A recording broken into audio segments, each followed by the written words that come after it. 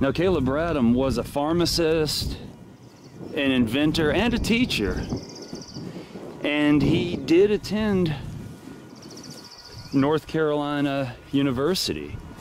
Then he went to medical school at the University of Maryland, where he dropped out because his dad's company went under, and I guess because of that, it was hard for him to, he couldn't go, you know, they couldn't afford it.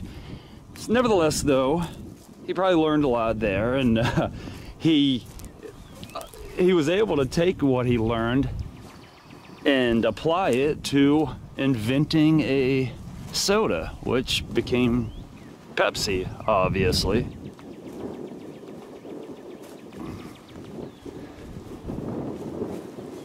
And in the late 1800s, he gave birth to Pepsi Cola. And I hope I can eventually find his grave, but if not, I'll still take you to where his business once was, here in downtown New Bern. Now here's the grave of the Pepsi Cola inventor, Caleb Bradham, and he's here with his family.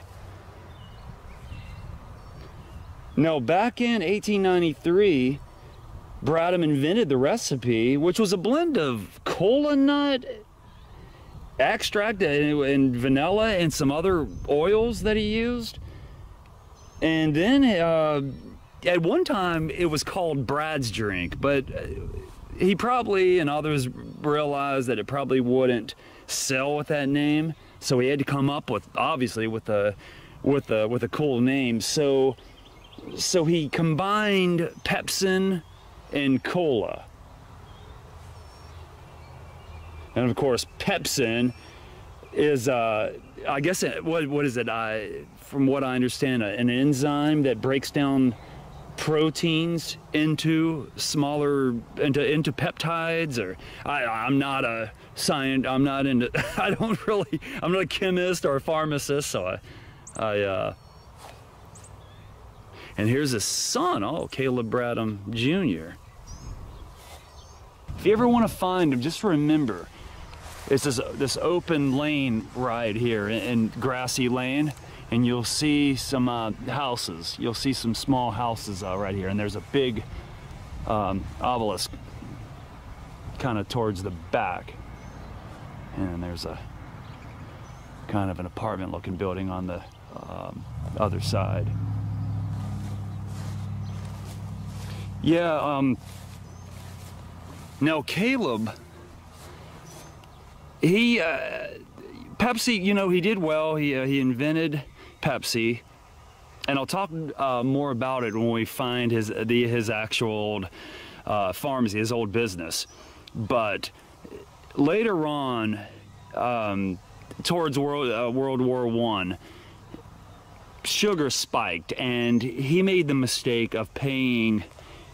He spent the money and on the sugar, and then it went back down, and it sort of cost him his business. Up until then, it was kind of thriving, you know, especially on the eastern North Carolina, or North Carolina, even you know, for a while it did well. It did very well.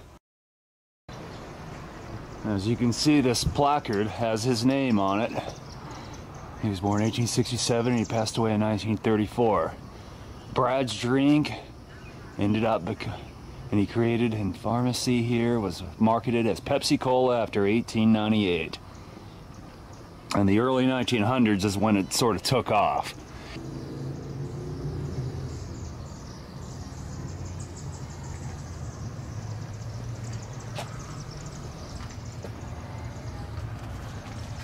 Yeah, in 1902, the Pepsi Cola was incorporated in North Carolina, and in 1903, he became the president of Pepsi, and history was made, obviously. So